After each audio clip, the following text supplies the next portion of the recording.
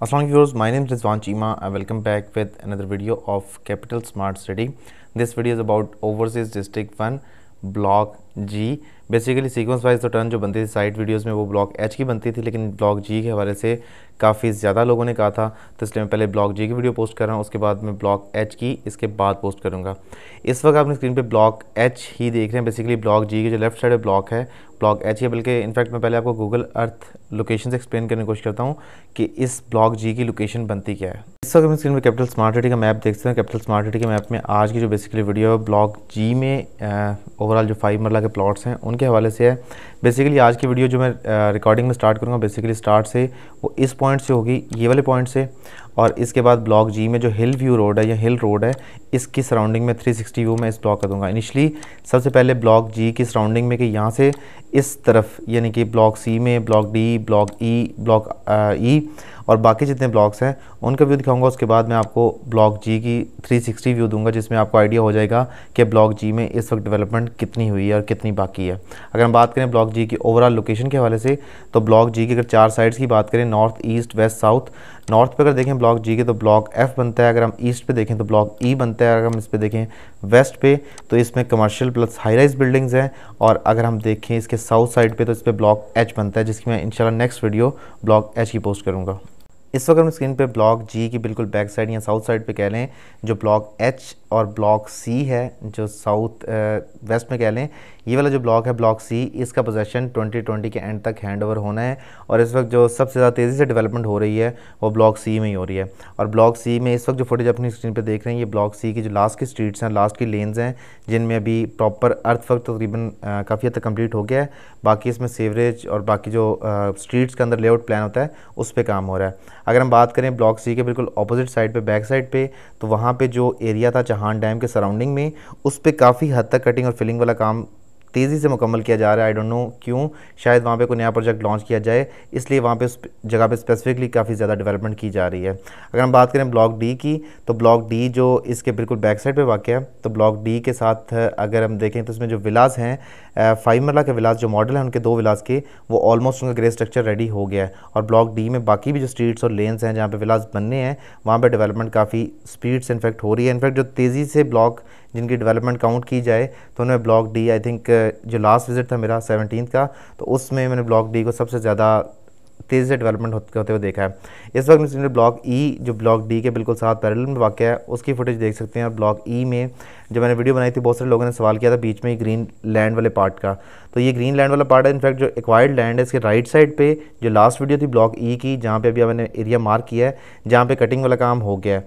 और ये वाला एरिया भी लास्ट वीडियो में बिल्कुल ग्रीन पैच था, ऐसे लग रहा था ये लैंड एक्वायर्ड नहीं है, लेकिन ये वाला एरिया का राइट साइड पे जहाँ पे मेन रोड ने कनेक्ट करना है ब्लॉक डी को विद ब्लॉक ई, जो मेन R1 रोड है उस एरिया पे काम हो रहा है। इस वक्त हम स्क्रीन पे जो ब्लॉक डी की और ब्लॉक ई की म्यूचुअल वाटर हेड टैंक बनेगा उसकी फुटेज देख सकते हैं। उस वाटर हेड टैंक के बिल्कुल लेफ्ट साइड पे अभी मैं 360 व्यू में आपको ब्लॉक जी का दिखाता हूँ। अगर हम बात करें ब्लॉक जी की मेन के डेवलपमेंट कितनी हुई है, तो ब्लॉक जी की ओवरऑल जो डेवलपमेंट है वो आपके सामने है।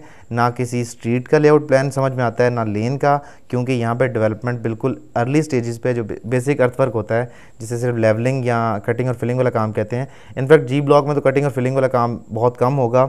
और जी ब्लॉक से जो हिल व्यू रोड है उसके साथ जो लेफ्ट साइड वाला एरिया है वो थोड़ा सा कटिंग वाला काम होगा। इनफैक्ट बाकी जितना ब्लॉक है वो लैंड ऑलरेडी लेवल्ड लैंड है, जैसा कि आप अपनी स्क्रीन पे देख भी सकते हैं। अगर हम बात करें कि ब्लॉक जी के पोजेसन के हवाले से कि इसकी डेट कब तक एक्सपेक्टेड है, तो सोसाइटी ने इस ब्लॉक की पोजेसन की कोई एक्सपेक्टेड डेट अनाउंस नहीं की। 2020 में जब या 2021 के शुरू में जब बैलेटिंग होगी तो सोसाइटी डेफिनेटली आने वाले ब्लॉक्स की जो डेवलपमेंट का फेज़ होगा उनकी जो परसेंटेज होगी, जैसे लास्ट बैलेटिंग वाले दिन इन्फॉर्म किया गया था कि फ़लाँ ब्लॉक में इतनी परसेंटेज काम हो चुका है, इस तरह सोसाइटी नेक्स्ट बैलेटिंग में जब परसेंटेज अनाउंस करेगी तो उससे आइडिया होगा कि नेक्स्ट ईयर की जो टेंटेटिव डेट्स हैं ब्लॉक की उनमें कौन कौन से ब्लॉक्स आते हैं। ब्लॉक जी की बेसिकली बहुत ज़्यादा लोग सवाल करते हैं क्योंकि ज़्यादातर लोगों के प्लॉट बैलेटिंग में ब्लॉक जी और ब्लॉक ई में निकले थे, तो ब्लॉक ई में तो काफ़ी हद तक कटिंग और फिलिंग वाला काम डेफिनेटली वो मुश्किल एरिया है। ब्लॉक ई का मेजर पार्ट ऐसा है जो काफ़ी ज़्यादा हाइटेड था और एक नॉर्मल पार्ट ऐसा है जो लेवल वाला पार्ट था, तो उन दोनों पे भी काम हो रहा है। और साथ साथ ब्लॉक जी पे भी जितना काम हो रहा है वो आपके सामने है।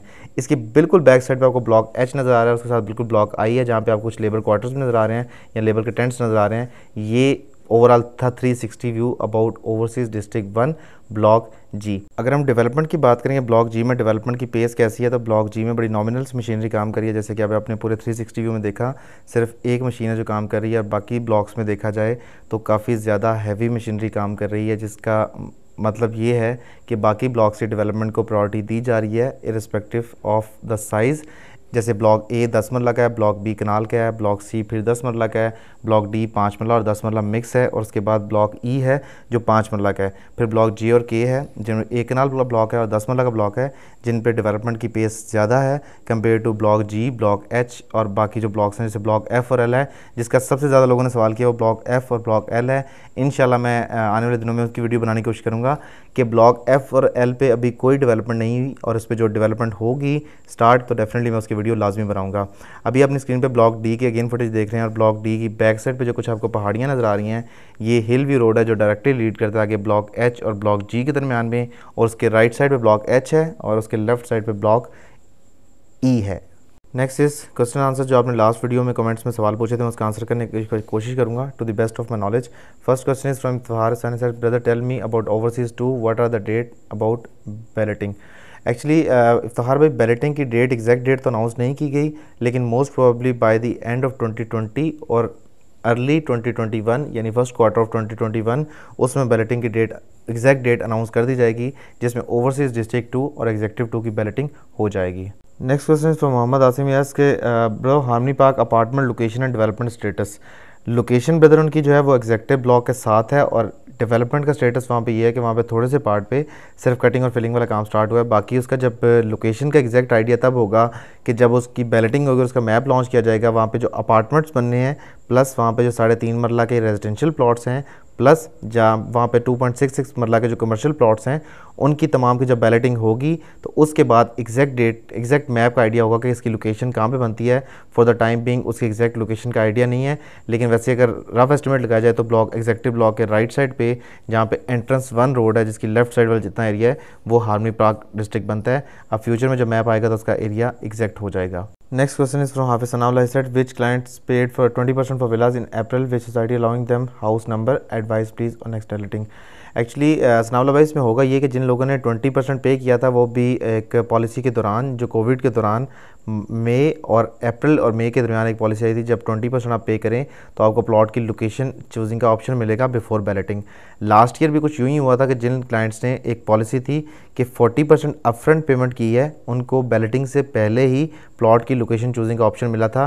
वो उनका प्लॉट उनकी लोकेशन बैलेटिंग में नहीं गई थी तो उनको लोकेशन चूजिंग का ऑप्शन मिला था।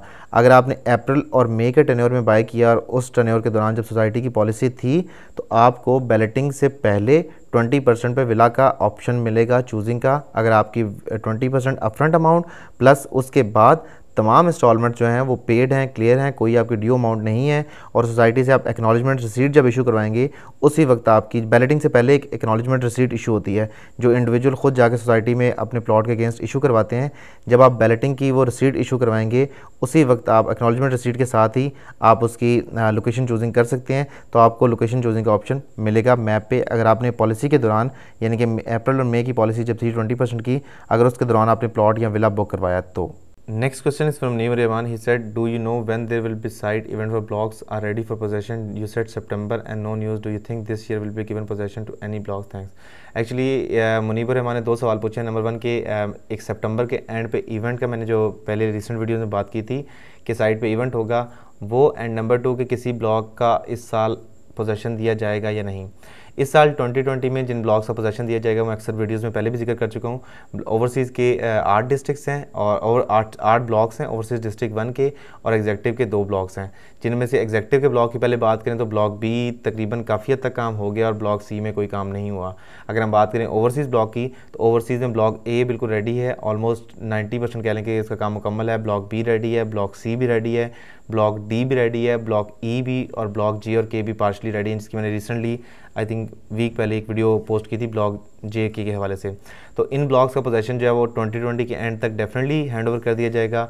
रही बात सितंबर में इवेंट की तो उसका भी कंफर्म होगा आने वाले दिनों में। जैसे रिसेंटली कल आपने सोशल मीडिया प्लेटफॉर्म पे एक नई न्यूज़ देखी होगी, स्मार्ट सिटी में कोई नई चीज़ लॉन्च कर रहे हैं, जिसकी मैंने लास्ट वीडियो में बात भी की थी।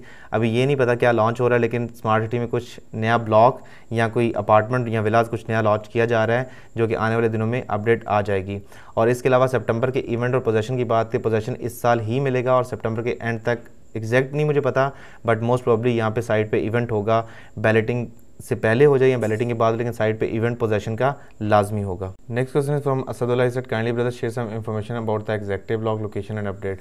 ब्रदर असदुल्लाह, इसमें जो एग्जैक्टिव ब्लॉक की लोकेशन है और उसकी नंबर 2 डेवलपमेंट अपडेट, तो पहले मैं लोकेशन का एक्सप्लेन कर दूँ आपको। एग्जैक्टिव ब्लॉक जो प्रपोज इंटरचेंज है, जो करंट मैप पे इंटरचेंज है, अगर उससे हम डिस्टेंस लगाएं तो एग्जैक्टिव ब्लॉक पहले ओवरसीज़ डिस्ट्रिक्ट 1 आता है लेफ्ट साइड पे, राइट साइड पे ओवरसीज़ 2 आता है, उसके बाद गोल्फ कोर्स आता है, राइट साइड पे एग्जैक्टिव 2, लेफ्ट साइड पे एग्जैक्टिव 1। अब ये जो 4 ब्लॉक्स हैं ये करंट लोकेशन के हिसाब से हैं। लेट्स से कि इंटरचेंज की लोकेशन चेंज होती है और आगे ओवरसीज़ 2 के बाद लोकेशन बनती है, तो डायरेक्टली जो ओवरसीज़ 2 और एग्जैक्टिव 2 के दरमियान से रोड होगा वो डायरेक्टली लीड करेगा मेन 400 फीट रोड पे, जिसके ऑपोजिट साइड पे गोल्फ कोर्स होगा और गोल्फ कोर्स के राइट साइड पे एग्जैक्टिव ब्लॉक होगा।